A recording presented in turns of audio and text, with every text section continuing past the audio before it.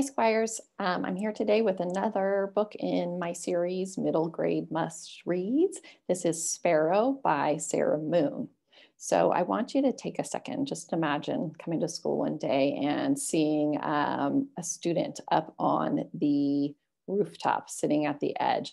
You've got to imagine a school kind of in New York City where the buildings are a lot taller than our building. So sitting on the edge and it'd probably throw you off, right? Yeah, so this happens to the main character. Sparrow is found sitting on the edge of the roof and everybody thinks that it's a suicide attempt. So immediately she's thrust into this world of hospitals and therapy and is dealing with her mom, who she just feels like doesn't really understand what's going on with her.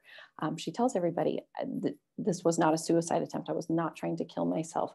But what she is doing, she is dealing with a lot of loneliness and awkwardness and this crippling anxiety. And in order to deal with these feelings, she imagines herself high in the sky, soaring with birds. That makes her feel free and away from all of her problems.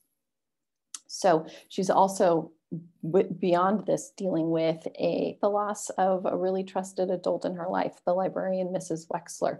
And she needs someone new. She needs someone who understands. So enter Dr. Katz and Dr. Katz's love of rock music.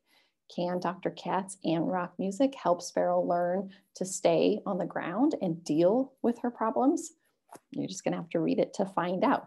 So this is a book for those who love that intense character-driven kind of story. And if you love music, if you play music, if you listen to music, this is one for you. Check it out. Get it on Destiny Discover.